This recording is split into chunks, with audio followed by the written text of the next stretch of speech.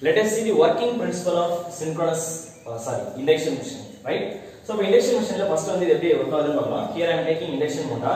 Rotor வந்து நீங்க take a slip ring or squirrel cage, whatever you want, right? So let us play. இது வந்து rotor வந்து some copper bars இருக்கும், right? Let us see how it will work. That is really very interesting.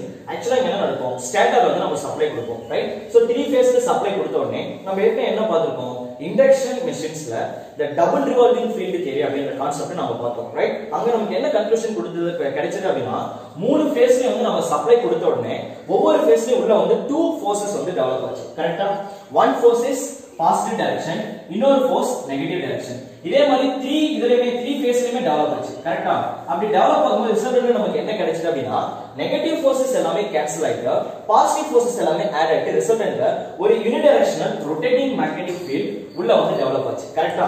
This rotating magnetic field usually will run at a speed of synchronous speed of the machine. This is called synchronous speed. அதாவது இந்த rotating magnetic field ஒரு ஸ்பீட்ல run ஆகுது இல்லையா, அதுதான் வந்து நம்ம synchronous speed of the machine அப்படினு சொல்றோம், right? So usually இத எலக்ட்ரிக்கல்ல நம்ம டிஃபைன் பண்ணோம் அப்படினா we are calling it as omega e. எலக்ட்ரிக்கல்ல radian per second.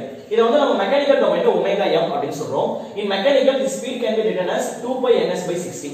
எலக்ட்ரிக்கல்ல நம்ம எப்படி எழுதுவோம், f omega is equal to 2 pi f தானே, right? And we also know the relation between mechanical and electrical frequency. ரெண்டுத்தையும் நீங்க மேட்ச் அப் பண்ணீங்க அப்படினா you will get frequency f is equal to ns into p by 120, or we can say synchronous speed of the machine is going to be 120 into f by p. Clear? It clearly indicates the relation between synchronous speed and frequency are both what? Directly proportional, correct? அப்ப சப்ளைல இருக்க frequency ஏதாச்சும் changes வந்துச்சு அப்படினா உள்ள rotate ஆயிட்டு rotating magnetic fieldலயும் என்ன வரும், reduction வரும், that is changes வரும் அப்படி சொல்றேன். Clear? Fine. அப்ப rotating magnetic field synchronous speedல உள்ள ரன் ஆக ஆரம்பிக்குது.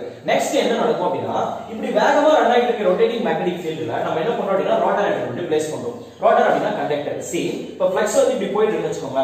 நான் என்ன பண்றேன் அப்படினா ஒரு ரோட்டார் கண்டக்டர் எடுத்து போய் இப்படி ப்ளேஸ் பண்றேன். அப்ப என்ன நடக்கும், இந்த ஃப்ளக்ஸ் போயிட்டு என்னோட கண்டக்டரை கட் பண்ணும்போது என்ன நடக்கும், according to Faraday's law EMF வந்து இன்டியூஸ் ஆகும். EMF இன்டியூஸ் ஆனது உள்ள என்ன நடக்கும், கரண்ட் வந்து ஃப்ளோ ஆக ஆரம்பிக்கும். நெக்ஸ்ட் EMF இன்டியூஸ் ஆச்சுனா that is induced EMF will drive the current கண்டக்டருக்குள்ள.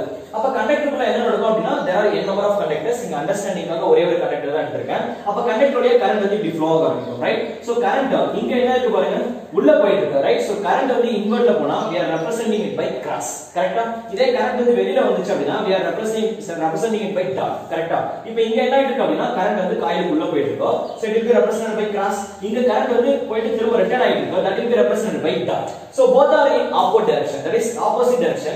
Now according to Lorentz force என்ன ஆயிட்டு இருக்கு பாருங்க, உள்ள மேக்னெட்டிக் ஃபீல்ட் டிராவல் ஆயிட்டு இருக்கு, அதுக்குள்ள ஒரு கண்டக்டருக்குள்ள கரண்ட் ஃப்ளோ ஆயிட்டு இருக்கு. அப்ப இந்த கண்டக்டர் என்ன பண்ணும், it will produce a relative velocity, it will develop a relative torque அப்படினு சொல்றாங்க, right? one torque, that is இந்த இடத்துல கரண்ட் அப்வர்ட்ல இருக்கு, இந்த இடத்துல கரண்ட் டவுன்வர்ட்ல இருக்கு. So now there are two torque will be developed. One torque will be in upward direction, another one will be in downward direction. In resultant என்ன நடக்கும் பாருங்க, see இந்த பக்கம் இருக்க கண்டக்டர் இப்படி மேல போகும், ரைட்? இப்படி இருக்குன்னு வெச்சுக்கோங்க, இதுல இப்படி போகும், கீழ இருக்க கண்டக்டர் இங்க இருக்க கண்டக்டர் டவுன்வர்ட்ல இருக்கு, டவுன்வர்ட்ல டார்க் வந்து கிரியேட் ஆச்சு அப்படினா conductor will start rotating like this, right? அப்ப என்ன ஆகும் அப்படினா slowly ரோட்டர் வந்து என்ன ஆகும், ரொட்டேட் ஆக ஆரம்பிக்கும், கரெக்ட்டா?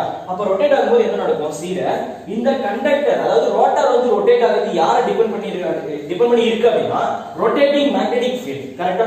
அப்ப ரொட்டேட்டிங் மேக்னெட்டிக் ஃபீல்ட் இப்ப வேகமா சுத்த ஆரம்பிக்குது அப்படினா அத ஃபாலோ பண்ணி ரோட்டர் வந்து வேகமா உள்ள வந்து சுத்த ஆரம்பிச்சிரும். But the thing is rotor யாரால ரொட்டேட் ஆயிட்டு இருக்கு அப்படினா இந்த ரொட்டேட்டிங் மேக்னெட்டிக் ஃபீல்ட ஃபாலோ பண்ணி. See ரோட்டர் இப்படி இருக்கு, இத சுத்தி ரொட்டேட்டிங் மேக்னெட்டிக் ஃபீல்ட் ஃபாஸ்டா ரொட்டேட் ஆயிட்டே இருக்கு, அப்ப ரோட்டரும் அத ஃபாலோ பண்ணி ரொட்டேட் ஆயிட்டே இருக்கு. சப்போஸ் அப்ப நான் ஃபர்ஸ்ட் என்ன பண்றேன் அப்படினா அவங்க ரெண்டு பேருக்கு டிஃபரன்ஸ் எடுக்கிறேன். இந்த சின்க்ரோனஸ் ஸ்பீட் அப்படிங்கிறது ரொட்டேட்டிங் மேக்னெட்டிக் ஃபீல்டோட ஸ்பீட், ஓகே? அதே மாதிரி இங்க வந்து ரோட்டார் அப்படிங்கிறது ரோட்டார் வந்து டெவலப் பண்ண ஸ்பீட், அதாவது ரோட்டார் வந்து எவ்வளவு ஸ்பீட் ரொட்டேட் ஆகுது, that is rotor speed, right? அவங்க ரெண்டு பேருக்கு நடுவுல என்ன ஆகுது அப்படினா ரிலேட்டிவ் ஸ்பீட் வந்து கிரியேட் ஆகுது. Why they are being subtracted? The first thing is ரெண்டு பேரும் ஒரே டைரக்ஷன்ல தான் ரொட்டேட் ஆவாங்க, கரெக்ட்டா?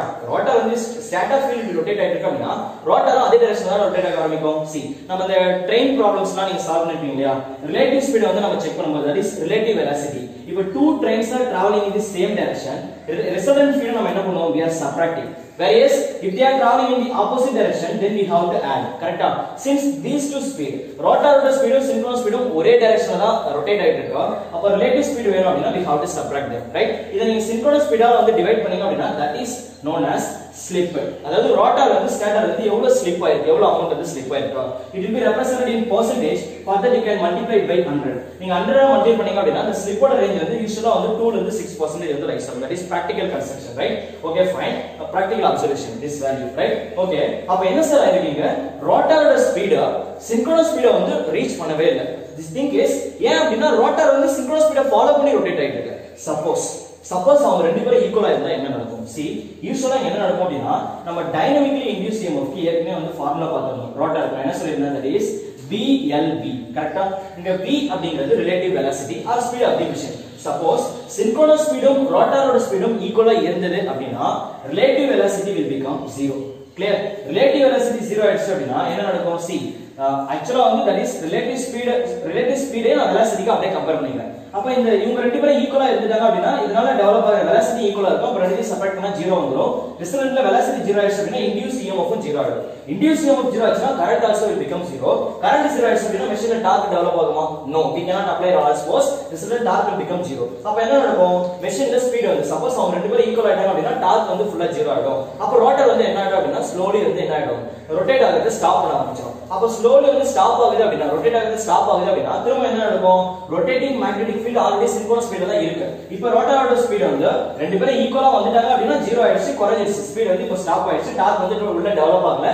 அப்ப RMF இப்போ ரொட்டேட்டிங் மேக்னெட்டிக் ஃபீல்ட் ரோட்டாரோட கம்பேர் பண்ணா ரோட்டார் தான் ரொட்டேட்டே ஆகலையே. அப்ப என்ன இருக்கும்? ரோட்டாரோட ரொட்டேட்டிங் மேக்னெட்டிக் ஃபீல்ட் ரோட்டாரோட ஸ்பீடோட அதிகமாக தான் இருக்கும். திரும்ப என்ன நடக்கும்? EMF இன்டியூஸ் ஆகும், கரண்ட் உள்ள டெவலப் ஆகும். நீங்க லாரன்ஸ் ஃபோர்ஸ் அப்ளை பண்ணா திரும்ப மெஷின் வந்து ரொட்டேட் ஆகும். So the conclusion is, what is the conclusion? சின்க்ரோ induction மெஷினை பொறுத்த வரைக்கும் இண்டக்ஷன் மெஷினோட ஸ்பீட் அதாவது ரோட்டாரோட speed never catch up synchronous speed. It simply follows the synchronous speed. That's all. Clear? So that is all about working principle of induction machine, right? And one more thing is this synchronous speed is always directly proportional to frequency. அப்ப நீங்க speed of the machine வந்து control பண்ணனும் அப்படினா டைரக்ட்டா சப்ளைல நீங்க apply பண்ற frequency control பண்ணாலே synchronous speed வந்து நம்ம கண்ட்ரோல் பண்ணிடலாம். Clear? So this is all about working of induction motor. இதுல வேற ஏதாச்சும் டவுட்ஸ் இருந்தா you can ask in the comment section. So thanks for watching our videos. Thank you all.